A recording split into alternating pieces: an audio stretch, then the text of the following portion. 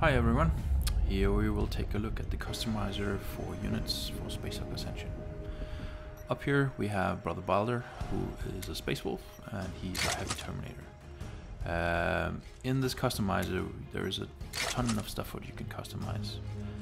Right now here we have the loadout. You have appearance, which includes name and customization of your head and body and adornments in combination with your rank. Balder here is rank 3, so he will have the fully adorned Terminator suit, and he can then additionally change the body and the adornments. This is not something that you unlock. You can customize your squad more or less as you want, but the rank itself is something you have to earn. Skills, lots of skills. You will be able to swap these out between missions freely, and as you can see, we have a lot of customizable options. You can have 3 at the same time when you're fully upgraded.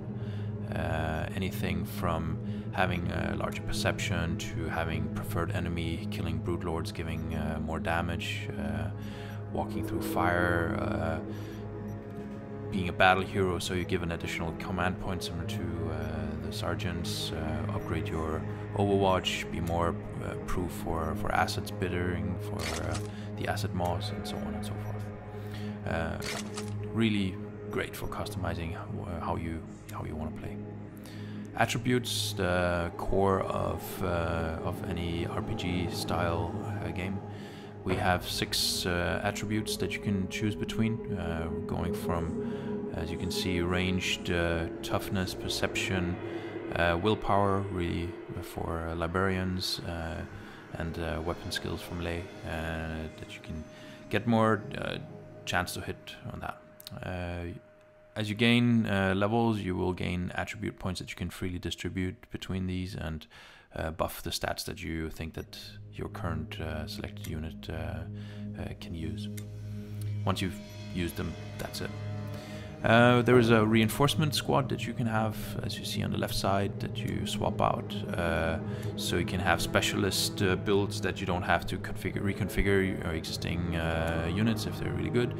You can have specialists that you have in a reinforcement pool and swap in and out as you need them. Equipment, the regular guys, the ranged and melee guys can carry equipment, and these can go from motion detectors, essentially seeing enemies further, to teleport units that allow you to teleport your unit for one time, 5 tiles. You can deploy mines, you can deploy force fields, so really cool stuff. We will see more of that in a later video. And that was it. Thank you for watching.